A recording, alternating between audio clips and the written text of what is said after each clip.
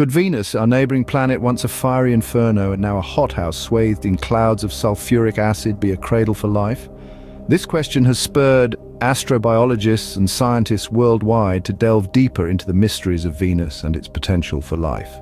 Today, we'll explore an intriguing experiment designed to simulate the extreme conditions of Venus's atmosphere and investigate the complex chemical reactions that may occur within.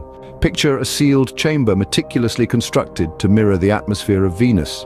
This chamber brims with high concentrations of sulfuric acid aerosols, elevated temperatures, and intense pressures. A light source, carefully calibrated to emit radiation akin to the solar spectrum reaching Venus's cloud layer, simulates the effect of sunlight on chemical reactions. Within this chamber, a diverse set of 20 amino acids, similar to those found on Earth, are introduced at concentrations that reflect estimates of Venus's atmospheric composition.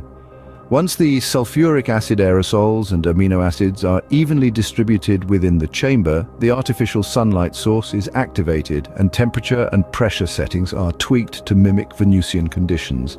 The experiment then operates continuously over a prolonged period, allowing for sustained chemical reactions and cycling of vaporization and condensation. Throughout this process, regular samples of the chamber atmosphere and aerosols are taken to analyze changes in chemical composition, track the evolution of organic molecules, and identify new compounds.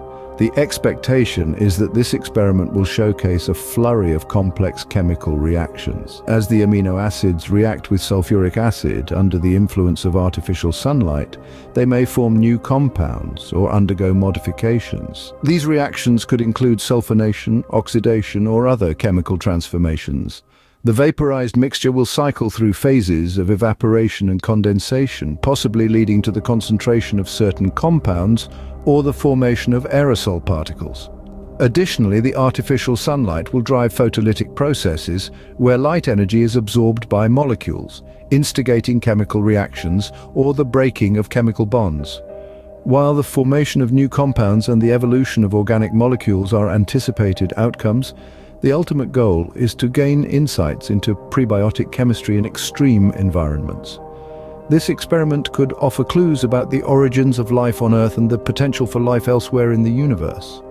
In conclusion, while the leap from complex chemistry to living organisms remains a theoretical question with many unknowns, experiments like this Venusian Atmosphere Simulation are invaluable. They push the boundaries of our understanding of life's origins and fuel the ongoing search for life beyond our home planet. As the quest for extraterrestrial life continues, we may find that the answers we seek lie not in the farthest reaches of the cosmos, but in our own cosmic backyard.